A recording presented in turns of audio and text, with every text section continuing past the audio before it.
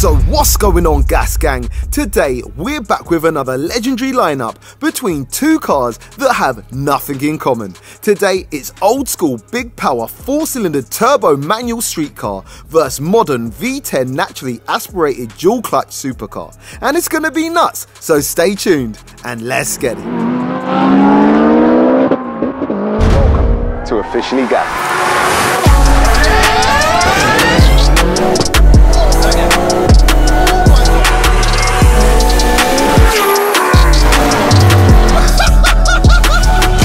Let's get it. So welcome back once again to another crazy lineup between two completely different cars. In one corner, we've got a big power tuned and built all-wheel drive old school highly modified analog street car with zero driver aids, and in the other a modern day marvel all-wheel drive naturally aspirated bone stock supercar full of digital tech. And we're here to find out if this old school tuner car can hold its own against this new school supercar. And in partnership with Race Logic, and as usual, we're going to be carrying out two sets of races. First up today is a quarter-mile roll race. Next up is a drag race to the quarter-mile. All races are best of 3, and the V-Box Performance Box Touch will be recording data such as 0 to 60s, quarter-mile times, and more to give you guys the stats on how these savages perform. Let's get over and meet both cars and their owners. So first up today, welcoming FARLAN from FARLAN Automotive to the battles, driving his formidable 2016 610 brake horsepower, 560 Nm V10 naturally aspirated 5.2 litre Audi R8 V10 Plus. The Audi is absolutely bone stock, but it has many attributes the Scooby does not. A lightning fast DCT dual clutch transmission, an intelligent electromechanical all-wheel drive and traction control system, superior aerodynamics, and of course, zero turbo lag, to name a few. The Audi's running on Michelin PS4S street tyres all round and weighs in at 1550 kg, giving it a power to weight ratio of 393 brake horsepower per tonne. The R8 drives all 4 of its wheels via its 7-speed dual clutch transmission and quattro drivetrain. And he's going to be stepping up against Rob and his insane 700 brake horsepower, 760 Nm, 2.35 litre flat 4 boxer big turbo powered 1996 IMPREZA WRX STI Type R, built and mapped by Engine Tuner. Modifications consist of a fully forged EJ22 block stroked to a 2.35 litre, Cosworth cylinder heads, cams and valve train, an Exona rotor 9569S turbo, a staged 8 injector setup capable of 2600cc per cylinder and is mapped on a Cyvex S6 ECU. Unbelievably, the Type R can run up to 840 brake horsepower on E85, but has kept it on pump fuel today for a fairer matchup. The Scooby's running on Michelin Pilot Sport Cup 2 tyres all round and weighs in at 1330 kg, giving him a strong power to weight ratio of 526 brake horsepower per tonne. The Scooby drives all 4 of its wheels via its 6-speed Quaife LSD and close ratio gear set equipped transmission.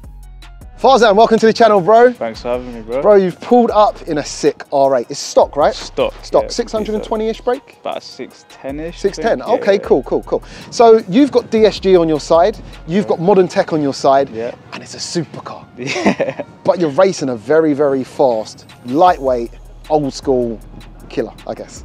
Pretty much, yeah. How do you reckon you're going to get on, bro? Pretty confident, I can't lie. Oh, you are, yeah? Yeah, okay, I'm pretty that's what we want. man. Okay, He does cool. it for you, so you can't That's really the thing. mess it up. That's the thing. So you say in drag race and roll race, you're going to take the W? Roll race, I'm not sure. Okay, cool. But drag race, yeah. Okay, so do you know that he's got 2 different maps on this car?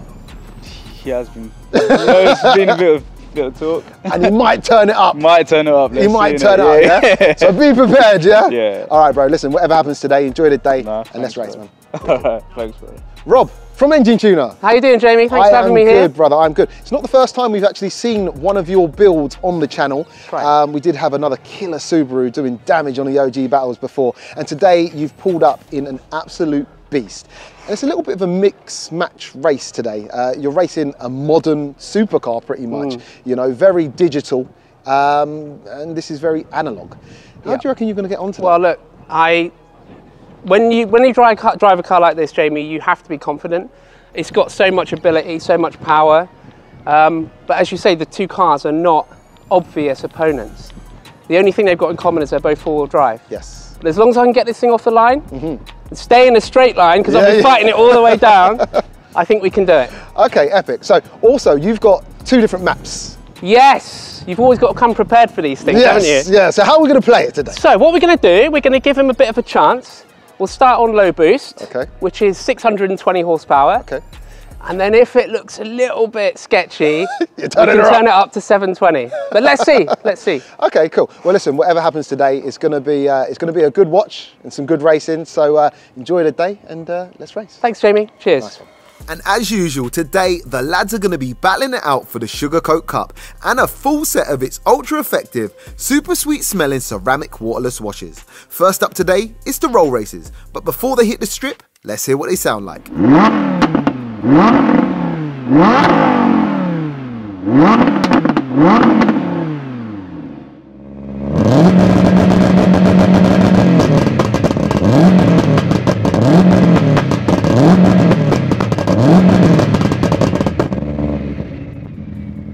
It also looks like Rob's taking zero chances today. He's turned it all the way up to its full 700 brake horsepower straight away. He's in it to win it. Now, the roll races work like this. The left car is the pace setting car, the two agree a start speed and the left car sets it. It's then the car on the right's job to make sure he stays by its side. As soon as they hit the start marker, it's go time. Place your bets.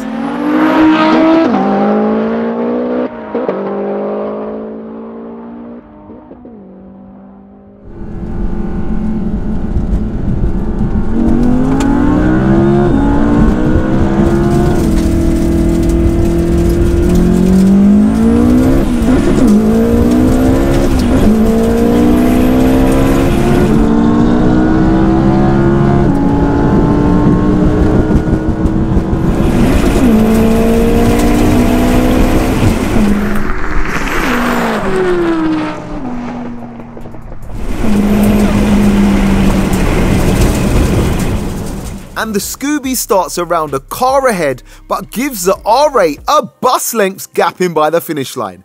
That's nuts. Let's line them back up and see if anything changes.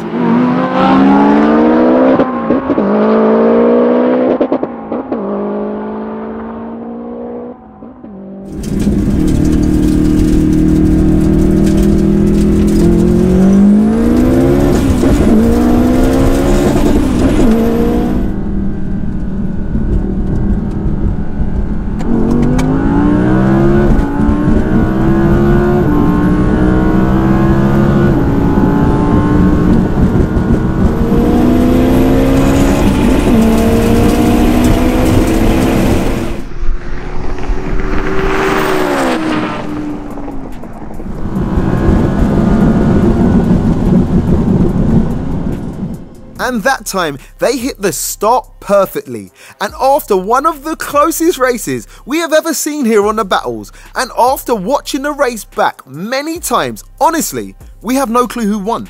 That one's going down as a draw. Let's line them back up for a decider.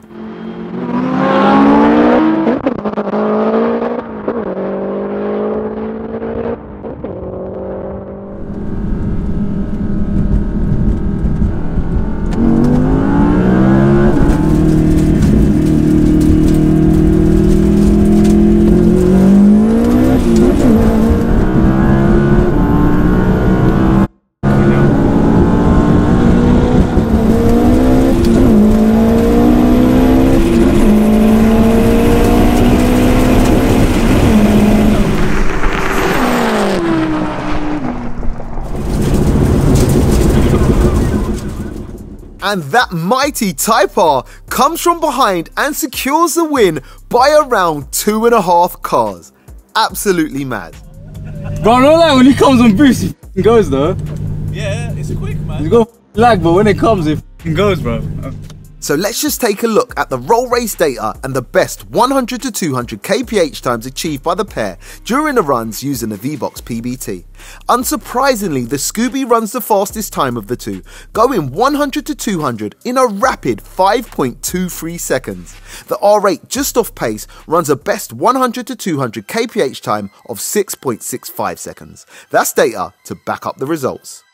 And round one goes to Rob, the Scooby, and the old school fanboys. Next up is the drag races, and this is where Farlan will be looking to get his own back in the R8. Let's get it.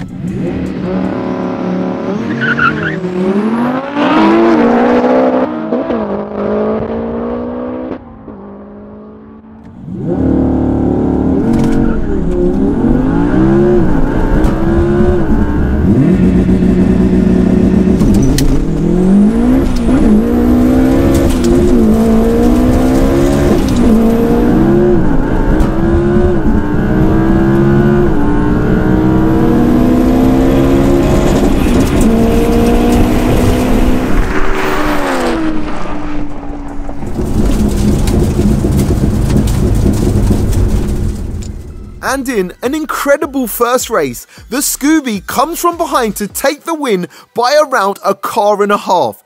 Absolutely insane race in there. But we have a big problem.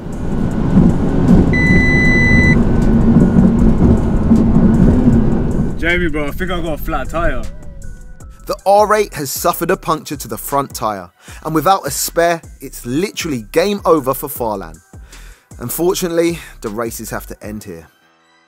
But checking the fastest quarter mile and 0 to 60 times achieved from the run, using the V-Box PBT, the cars run incredibly close times, with the Subaru just proving the faster of the two, running the quarter mile in 10.83 seconds at a speed of 136 miles per hour and drops into 6th position on the all-wheel drive manual leaderboard. The R8 runs an ultra close 10.86 seconds quarter mile, but at a lower trap speed of 130 miles per hour. Unfortunately, just off pace to chart on the all-wheel drive auto leaderboard. Then taking a look over at the fastest 0 to 60 times achieved, the Audi proved the faster of the two, hitting 60 in just 2.88 seconds. Once again, not quite fast enough to chart with the top 15. The Scooby hit 60 in a very respectable 3.02 seconds and drops into 5th position on the all-wheel drive manual leaderboard. So unfortunately, due to the R8 not being able to continue, we hand the Sugarcoat Cup and a full set of its ultra effective, super sweet smelling ceramic waterless washes to Rob and the Scooby, as we think he pretty much proved his superiority over the R8 in the races today. And just goes to show, on this occasion, modern tech could not outrun a well set up, big powered old school build. And although we never like to see any cars bow out early, the R8 puts up a strong fight given it left the factory this fast with no additional mods. So a massive shout out to both men for turning up and putting their cars to the test. With that said, and all things considered, let me know which one of the two cars you'd prefer to own and why. And don't forget, you can save 20% off the whole Sugarcoat product range using my unique code OG20. Links can be found down below in the description. Go on, treat your car. And if you have enjoyed today's races, if you haven't already, make sure to hit that subscribe button and don't miss another battle by smashing that notifications bell. And we'll be back, same place, same time, with another crazy OG battle. Peace out.